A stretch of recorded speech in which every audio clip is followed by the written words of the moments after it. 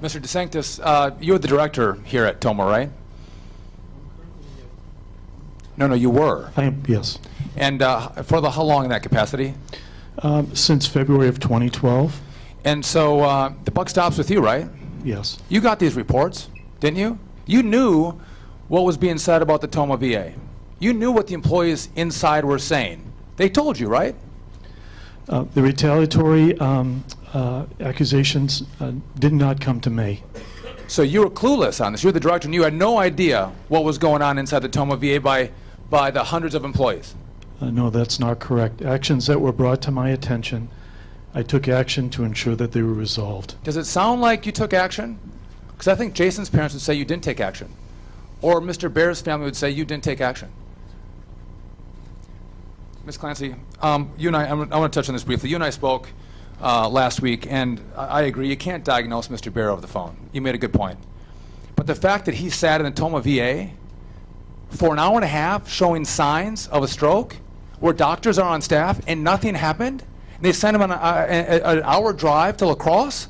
I mean, this is outrageous stuff. I mean, the original point you made is fine, but what are we doing to change the culture inside the VA system, where if we got a veteran who's 74 years old who's showing signs of a stroke, we actually act? It's like out of a movie, that you have slow-moving bureaucrats lumping around when a guy's dying.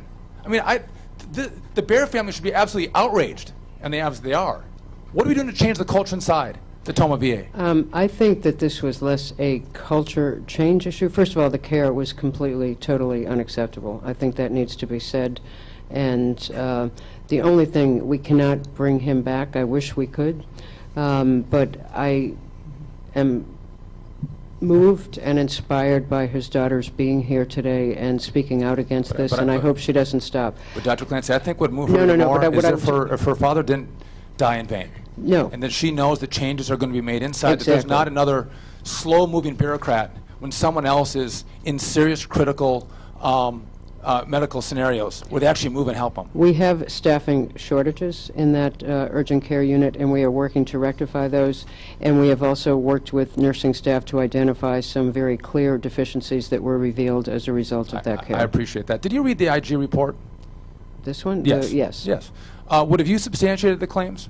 I know I'm flipping the role here on you. Usually the IG is looking at what the VA is doing, but in your role, Dr. Clancy, in the VA, if you had seen that report, would have you substantiated the claims? Would have you made that report public?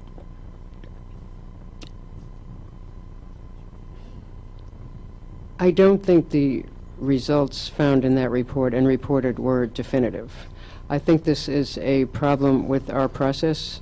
Dr. Houlihan's practices have been reviewed by many external parties, and what actually prompted me to remove him from seeing patient care and make sure that he couldn't prescribe further, that his privileges were revoked along with the nurse practitioner in January, was a review commissioned by the network. Okay, and just by the way, is Dr. Houlihan still employed at the VA? He is, yes. Is Mr. DeSanctis still employed? Yes. Miss Davis, who prescribed the lethal cocktail that killed Jason, is she still employed? She is on administrative detail Is she and is employed? under Does she get a investigation. paycheck from the American taxpayer? Yes. She is. Yes. And I think that's what makes people angry here. People aren't held accountable. They're not fired. No, I get that.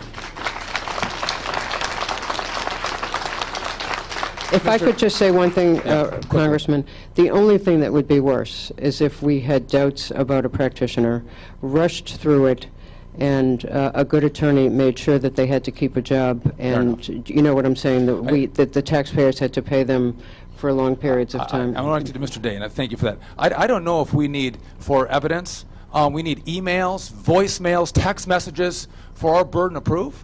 As a prosecutor, you could bring in, I was a former prosecutor, you can bring in witnesses that give compelling testimony, and juries can listen to that, and they can convict. And it sounds like you had pretty compelling evidence that was presented. Even Dr. Clancy found that it was a 2.5% higher rates of prescription drugs of 400 milligrams. Got that stat a little bit wrong.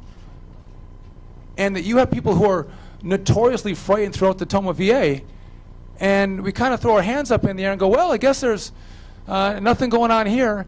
What I found, what my staff came back and said, listen, you didn't want to make that report public because you were more concerned about the employees of the Tomah VA than caring for the veterans in the VA system. That's what concerned them. And you actually told them that. And in regard to what you're doing now, making all the complaints public, I applaud you for that.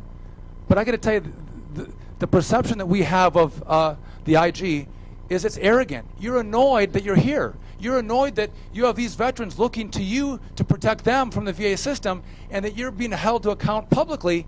That's frustrating them. They're frustrating you. I hope that you, Mr. Day, I hope you take this back and you listen to the families that testified here and know that you may be the last line of defense for them as they tell their story to you privately, that you go and you work your hearts out for the men and women that raised their hand and served their country and fought for the freedom and the liberty that we enjoy. You owe that to them. And I hope that you leave this hearing and have a new, refreshed attitude and devotion and conviction to protect them for inadequate care in the VA system. I yield back.